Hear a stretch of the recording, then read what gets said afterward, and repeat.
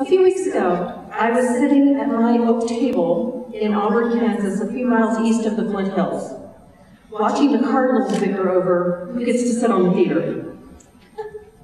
And I was also thinking about the LA strategic plan and those of the divisions and the roundtables and affiliate organizations.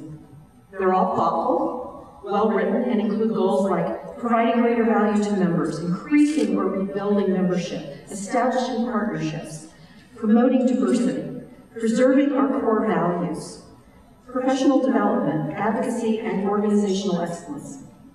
These plans are intended to transform our profession and our libraries for the 21st century. But we've been talking about these same goals since I became a librarian 35 years ago. These are goals I strongly support. But in the budget-constrained environment in which libraries are operating, we need to approach them in a more collaborative manner. We've not always been successful in coming together to tackle our biggest challenges. ALA should be the place that issues and people coalesce to identify challenges, have a process to reach consensus, and to move forward representing the profession's best interests. 21st century libraries need advocates, and great 21st century libraries also need great 21st century librarians. And like many professional associations, ALA has seen some decline in membership, as are many of its divisions. Its future success is tied to its ability to provide value and relevance to our profession and its members. Our library users expect services, collections, and programs when, where, and how they want them. Librarians must have a professional association that supports them in their efforts to deliver what our users and communities want and need. It must also model the way in the practice of leadership, the use of technology, and timely responsiveness to the challenging economic, legal, and political environment we live and work in. One of our biggest assets in ALA, the choices we offer members, lots of divisions, roundtables, committees, all those opportunities, is also one of our biggest challenges. The way we organize ourselves doesn't necessarily always lend itself to collaboration and pooling of resources to fix the big problems and attract members. The good news is, I've spent the last 10 years facilitating process improvement in libraries. I would use that experience to encourage staff and members to operate efficiently, effectively, and creatively, as our strategic plan says, to work together, to develop an organization-level approach to common needs and challenges. As ALA president, just as I have as the president of the Library Leadership and Management Association, the CEO of the Topeka and Shawnee County Public Library, and share a Heartland visioning of community planning process in my community, I work to facilitate communication, participation, and organizational development to ensure that ALA is strategic, nimble, and innovative. With the right leadership and a focus on value to its members and our profession, ALA will be the champion and gathering place for 21st century libraries and librarians and the many other individuals and professions that help make our libraries successful. I would love the opportunity to help make that happen. I believe that all of us are smarter than some of us. Remember that stack of strategic plans I was contemplating on my old oak table? Each unit has to have a sense of identity and a work plan to move forward in service to members, but ultimately, we need to come together in a different way to get bigger, better results. Let's work together and do that. Thank you. Libraries are on the cusp of greatness. We're facing serious challenges, indeed, and yet we are reinventing our libraries to become virtual and physical centers of innovation, conversation, personal growth, and knowledge building. ALA must spearhead this transformation of libraries and, in turn, transformation of our communities.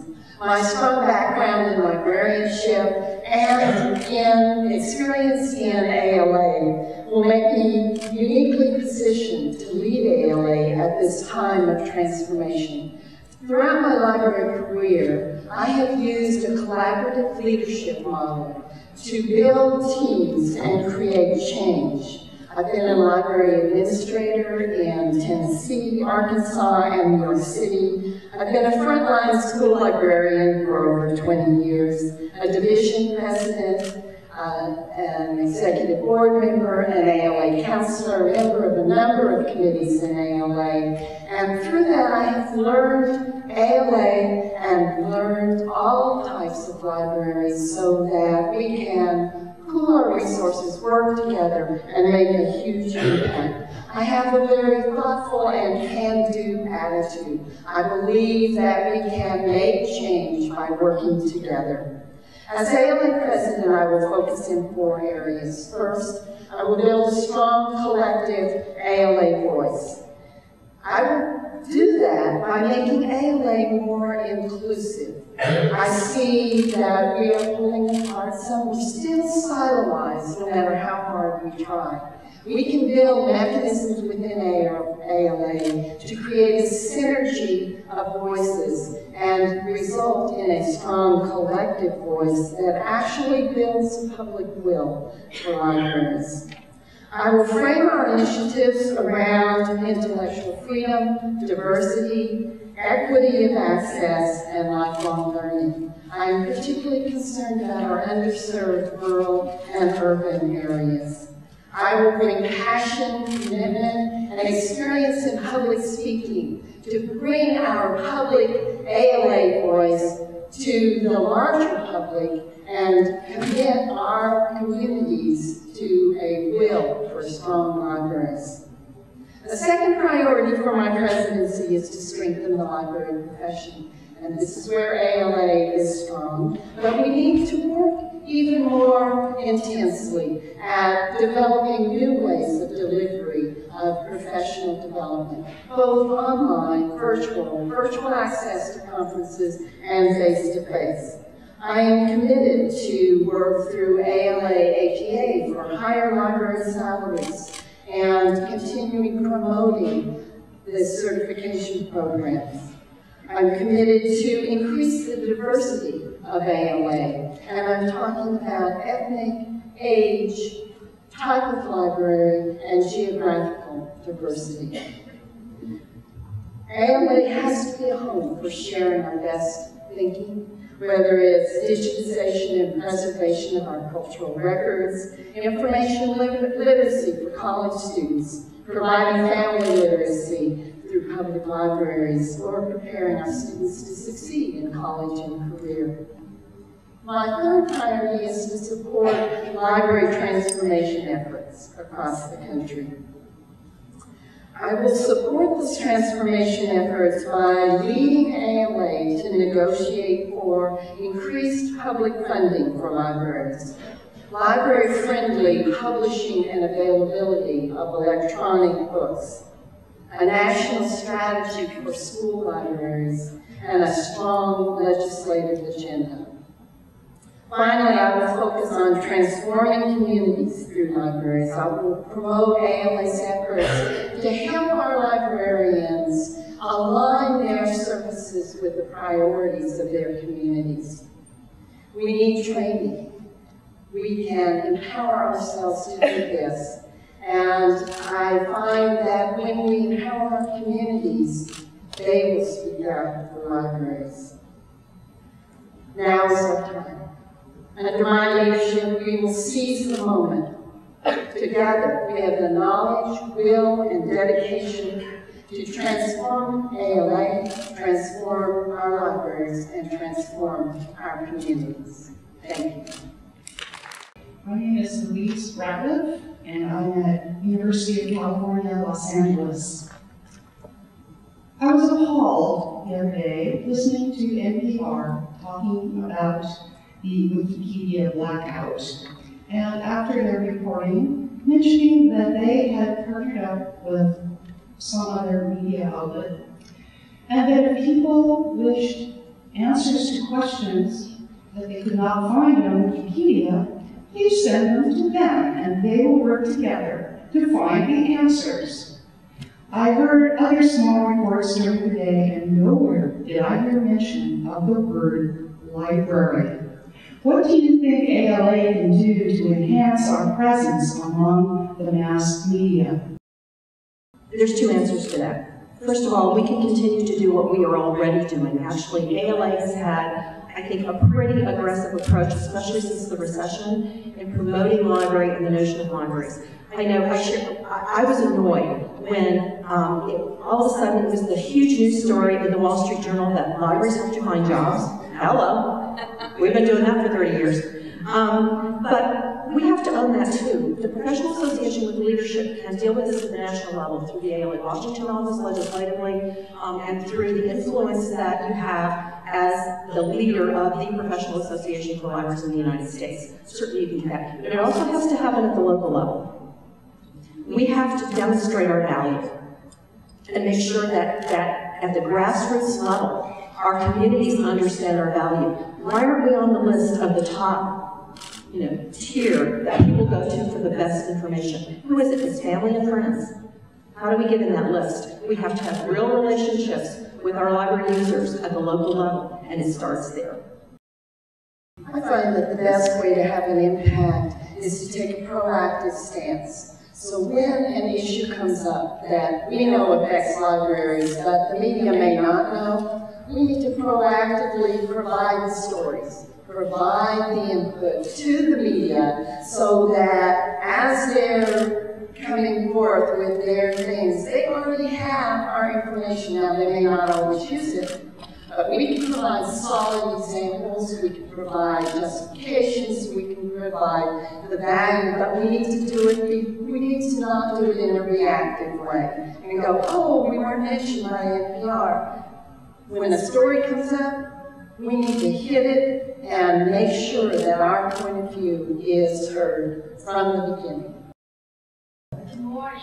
My name is Janice Greenberg. My question is for both of you. In New Jersey, as well as across the country, public libraries, including my own, school libraries, academic libraries, special libraries, are all going through tremendous challenges and budget cuts.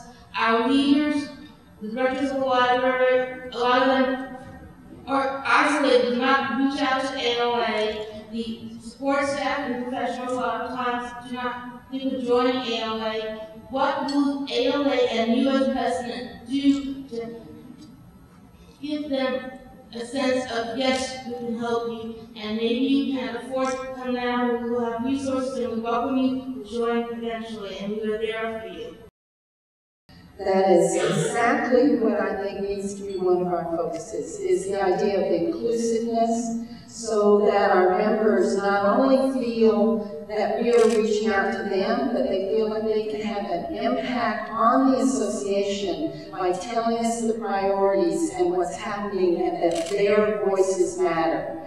I think we need to use technology for that, but we also need to provide opportunities for people to have conversations at the local level. Every one of us is facing budget cuts, and that's the worst time in the world to feel isolated. But we're not in it in separate groups. School librarians feel very marginalized in a lot of communities, but we need to build partnerships at the local level with public libraries and academic libraries. And when we stand for each other, that's a much stronger voice, and we don't feel as isolated or as marginalized. And I think ALA can foster that type of conversation at the local level so that all of us can speak strongly whenever any type of library is threatened. In addition to those excellent suggestions, I think that we have an opportunity here. Virtually every state has a state chapter, has a library association. A lot of the library community that perhaps may not choose to join ALA may join their state chapter. We have chapter counselors that represent their individual councils, and they report back. But I think that we can do a lot more in terms of more communication flow beyond that one individual to the states, back and forth. And I also think that there's an opportunity to forge even stronger relationships with state libraries and state librarians, again, because they're working at that grassroots level and have an intimate working knowledge of what the challenges are on the ground. I would also suggest that in addition to that, there are other associations, professional associations, that serve the interest of libraries and librarians, any number of them. One is the Urban Libraries Council, since you mentioned public libraries. And I think they are also operating at that grassroots level. And I think there's a real opportunity there, again, to work together and present that united front. Because when the message is being heard from a variety of sources, it becomes stronger. Good morning. My name is Jody Howard, and I am an associate professor and interim director of the Palmer School of Library and Information Science at Long Island University. I never know whether we're at or in, excuse me. My question kind of piggybacks on the one that was just asked. As a professor of school librarians specifically, it is disconcerting to see and to hear what is happening all over the United States with school librarians being replaced by paraprofessionals. This question is for both of you. As leaders and president of ALA, what will you do to help us in that situation? Thank you. I've worked my entire career in public libraries, but it's been in partnership with school libraries. As a matter of fact, early in my career, I was a school librarian liaison. In my current role as CEO of the Topeka and Shawnee County Public Library, I meet on a regular basis with school superintendents, school librarians, and other members of the faculty and staff. ALA can help with this by promoting the knowledge and advocating at the national level. But where I think ALA is going to be most helpful is in giving its members the strength at the local level, because so much of this happens at the local level. And quite honestly, I'm thinking about a new model now. Boards, governing boards, public library boards and school boards need to be meeting together as well to have these conversations, because it's no longer enough to have the superintendent and the CEO of the local library having those discussions, or the school librarian and the public librarian that are on the front lines. Those actually have been occurring, certainly in my community and communities across the country. But until we involve governance, I don't think we're going to see any real movement there. And I'm certainly prepared to facilitate that. I think we need to take a very hard-hitting approach to this. It's not, oh, please, hire librarians. We have to show the value added. We have to, through ALA, collect the research and the hard data about the value of school libraries and the teaching of school librarians, excuse me, in terms of the impact on student learning. We also need to form coalitions with the public libraries and the academic libraries and foster that through ALA, because what we're really trying to build through school libraries is lifelong learning. And we need to connect students when they're in school to libraries for life, and then we turn it around and all the community will see that without that learning information literacy skills in school libraries, we're turning out graduates who are victims of the information world and not people who can be successful with the information world. One final comment is that advocacy is really based on meeting the priorities. So we need to speak to administrators, to teachers associations, and so that the value that they see is obvious of what they can get from their libraries. Hello, my name is Elena Rosenfeld from the High Plains Library District in Colorado. We've been having increasingly concerned conversations that there's no national forum for purchasing on a large scale or grants. And we're talking about on a local level, we can get certain local grants, on the state level, we can, but if we could do stuff on a national level, we can go after the Cargills, those huge organizations. Similarly, for purchasing changing our assumptions on how e-materials are made available, that national scope of purchasing, bulk purchasing, might allow new conversations on how we direct what happens next. And I was just wondering if both of you would be willing to share your thoughts on this concept, which is very rough. Of course, you brought up an issue that is so huge that it needs to be high on our agenda. The whole e-book publishing and availability is something that ALA needs to take a very strong leadership role in. There aren't easy answers. And we can facilitate a national agenda on this and facilitate a lot of work with publishers on the national level that you can't do in individual libraries as you're working through it. That's the kind of leadership that I think we need to show. And so that purchasing is made available because we've worked through some of these thorny issues on the national level. Can I ask for some clarification from the person with the question? When you talk about bulk purchasing, were you specifically referring to e-content or all types of resources? E-content is what really brought up the conversation. However, to limit seems silly because there's still a variety of content out there. Thank you. One of the phenomena that we've seen in recent years that is not directly related, certainly to within ALA, but certainly we are interested in that is the development of, say, some of the Uber networks like Lyrasis. I think the goal there, and I think we have to look really closely at that model, because I think part of the mission there is to help to begin to aggregate the buying power of libraries at a much larger scale than we've ever been before.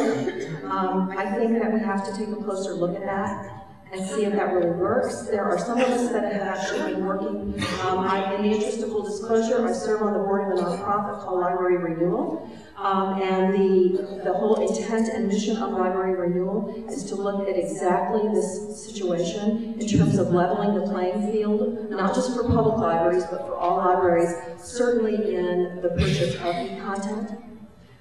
The other thing I will say about this is we have allowed forever, and I'll just speak for myself as a public librarian, our vendors like Baker & Taylor and Abram to do the heavy lifting for us. We didn't have to know much about the publishing industry because that was all taken care of for us. Publishers don't know a lot about us either.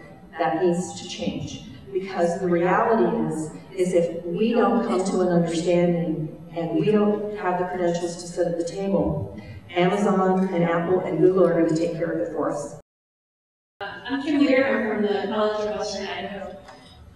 I would like to hear from the candidates about their vision for how ALA can continue to attract brilliant and energetic people to our field and get them involved in the association and move them forward to leadership roles. I know, and as LAMA president, actually, we took a good hard look at what members really wanted. I know a number of the divisions and other units of ALA have done the same thing in terms of surveying. The first thing is to understand what is it that they want and need from a professional association. The days, I'm a boomer, and so, you know, basically the ethic for me was I joined the professional association because it was the right thing to do. And I didn't really think too much about what I was going to get out of it, and of course, for as much as I've given, I've gotten back tenfold. And that's what you find out once you engage with the organization. But people that are new to the profession are looking for some very specific things now. They're looking for mentors. They're looking for the opportunity to practice skills that they don't have the opportunity to in their current positions. They're looking to develop their toolkit and their skill set to make themselves more competitive for that next position, that next great position, as they move upward in their career. And they're looking to develop their professional network of colleagues. So we have to be sure that the association, in terms of how we structure our programs and our activities and our initiatives, is geared towards making that happen. If we're doing what people need and want us to do, then they're going to be willing to write their name on the check to join the association. The bottom line is value to members. And we have to continue to demonstrate that. And that's very clear, and I will mention that in the strategic plan, that is a primary focus. I believe we need to start by attracting new members, and that needs to be conducted at the local and state level. We need to reach down into communities. Excuse me. I found that in New York City, it was really important to reach into who is there right now and interested in libraries, who was already working there but not certified. We have a lot of people who have exhibited interest through volunteering, through whatever, and those are the people we need to tap them and lift them up to get their degree to become involved. The second thing that we need to do is we need to enable them to have an impact on the association. It's not enough for people just to join. They need to know that their voice matters, and that they can make a difference. And we can do that through virtual participation, through localized participation, as well as through other opportunities at ALA that don't involve maybe a big committee assignment, but ways for people to get involved around their interests. I'm Pat Wand, and I'm a member of BARD and a member of ALA Council. I have a personal commitment to developing libraries around the world, and I would like to know if each of you, when you win your election, has, as part of your agenda, looking at and promoting ALA's role in international librarianship. And if you have that now as part of your agenda, how would you carry it out? We are an increasingly global society. We absolutely must reach out and form connections across the world. We have a lot to learn from each other and a lot to build on. I think we will all be stronger when we form those collaborations. I was interested in the COA report that they're talking about accreditation going across national boundaries. That is certainly something that I would foster, that investigation, that conversation. I think a huge piece of what needs to happen is communication. And we need to reach out with substantive, interactive communication. It's not just ALA putting out information about ALA, but it's inviting that international conversation so that people understand what's happening in libraries in other parts of the country. I was absolutely surprised when I have made trips to different countries to make presentations at the lack of school libraries. I actually didn't realize that there are school libraries all over the world. I thought, well, of course there are. But we can learn from each other, and they were so happy to have someone come who understood this and who could show the impact of this type of library. And it just enthusiastically welcomed that reaching out through professional presentations. So I will continue to do that. I earned my international street cred. Actually, my mentor and role model is Nancy Bolt, former state librarian of Colorado, who initiated the ABLE program, the American Bulgarian Library Exchange. So in both my two most recent positions at the Ames Public Library in Iowa, as well as the Topeka County Public Library, we have been partners with the Varna Library of Bulgaria. I will tell you this, and I think that's actually where it starts in terms of the international agenda. Part of the mission of ALA has always been to help librarians understand and expand their understanding of the world that libraries operate in. I think more and more we're seeing more international visitors to ALA, to our conference, and we're using libraries from around the world as models, whether that's in Hong Kong or Australia. I think the other thing that we need to recognize is we have a cohort of members in our association that are already traveling and presenting internationally. I'm looking at Michael Porter right there. Someone on my own staff, David King, has also presented both in Australia and shared with colleagues in the Netherlands. And we need to leverage the relationships that they have already established and are building to expand that. Because if you look at the college, the four-year college experience now, my nieces will have an experience in another country. It is expected. And I think we need to start building the same expectations for ourselves as library professionals. Sally Garza, Southern California Library Cooperative. My question is for both candidates. One of the things that concerns me is that sometimes there doesn't seem to be a connection or thread going from one presidential theme to the next presidential theme. How do you see your proposed theme, if you are the successful candidate, tying in, dovetailing with what has been done in the past? You've got 3 years to make a difference, right? You're vice president, then you're president, then you're past president. And we have some really strong initiatives going forward already. I'll have to tell you, I'm not interested in starting a new theme. We've got some very fine ones right now. If basically, the last several presidents have been building, starting with Roberta and Molly and Maureen, are all using the strategic plan as the blueprint. I think we have to have consistency there, and to really move forward, we have to continue to use it as a blueprint. It's a good plan. It's not that we won't tweak it, but we absolutely have to use that. Everything in there is very sound. Those are initiatives that are going to take years. And the type of culture change that actually, quite frankly, both Barbara and I are talking about doesn't happen in 3 years. It might happen in 10. So we all have to be there for the long haul. It has already started, actually, this thread, because I think leaders have recognized that that's extremely important. One of the reasons that I picked Transforming Libraries is it's a huge part of the ALA strategic plan.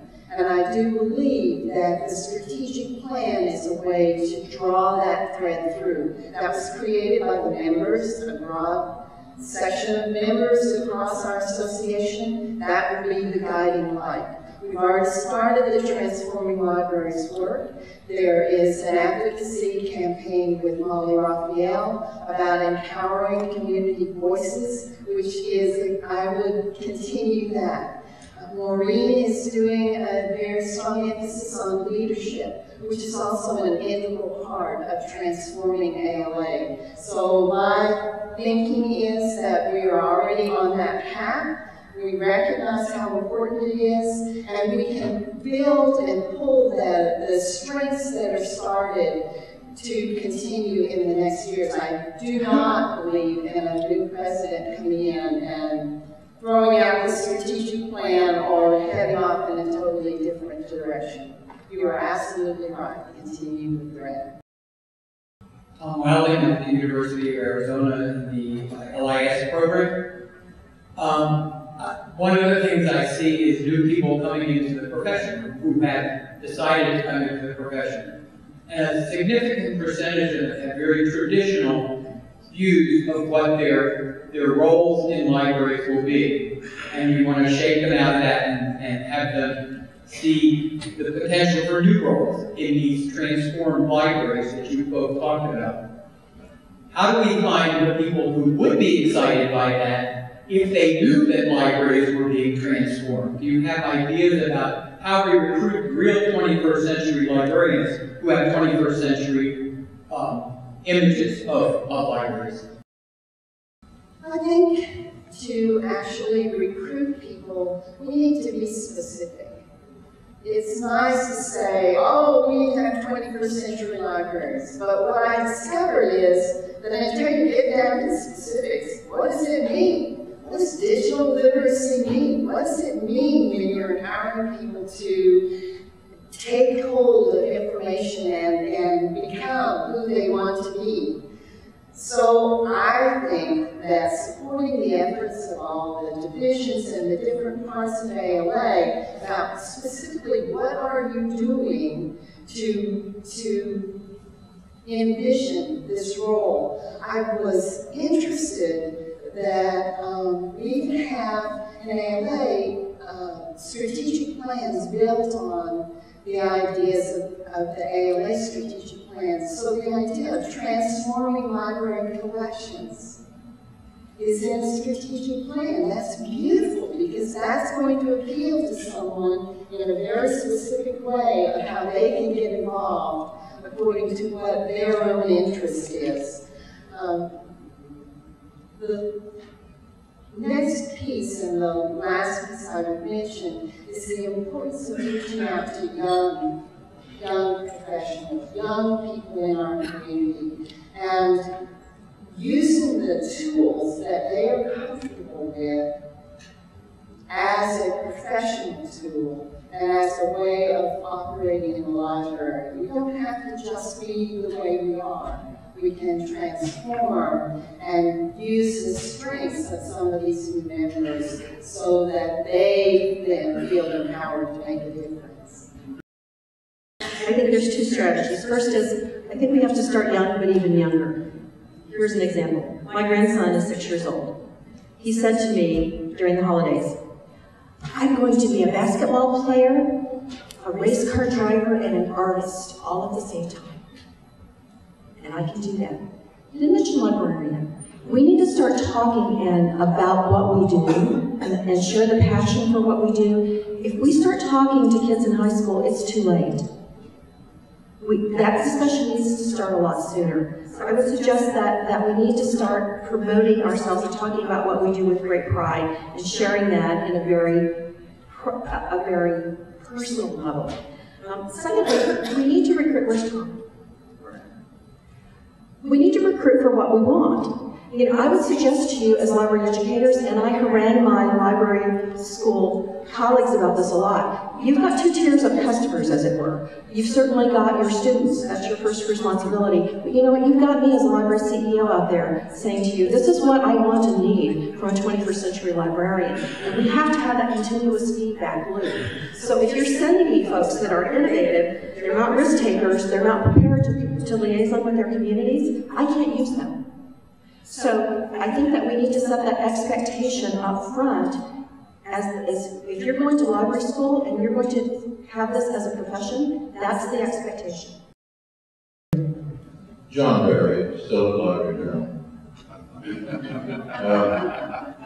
I was interested in your answer to the question about presidential initiatives. And it occurred to me that you both said about the same thing.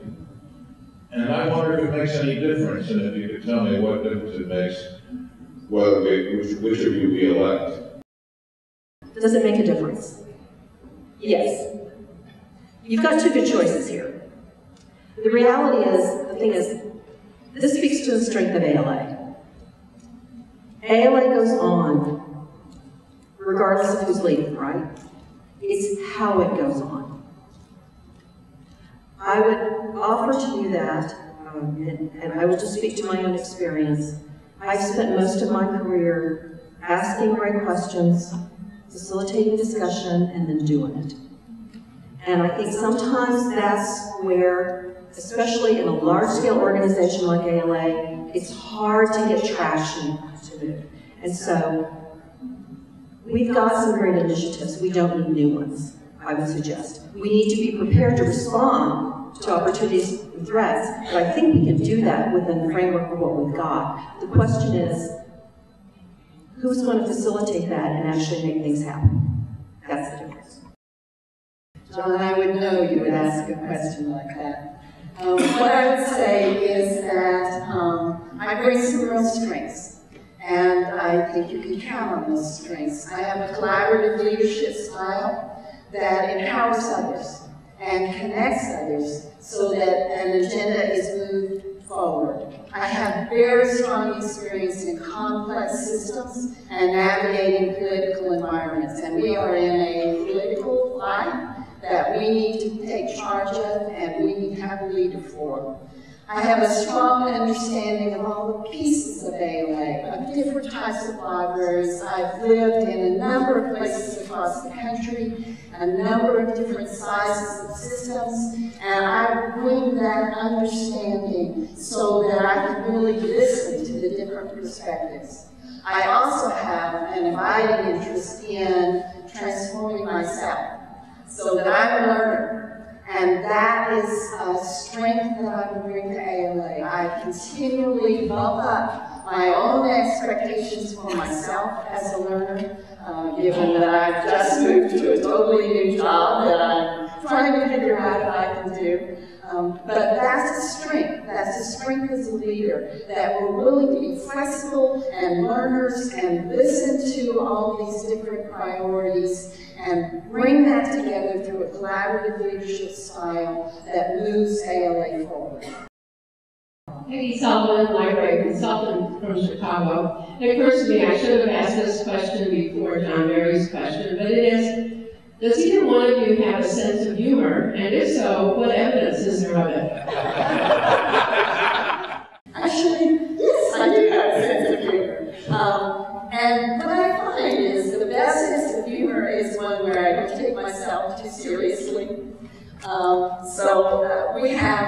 have one hat, a wonderful team in New York City, and we have these special jokes that we've developed, and just a wonderful way of dealing with each other. I actually find that you get a lot further with a nurturing, with an environment of humor. And for executive board meetings, for example, you need that interjection. You can't just be too serious because life is made up of joy as well as hard work.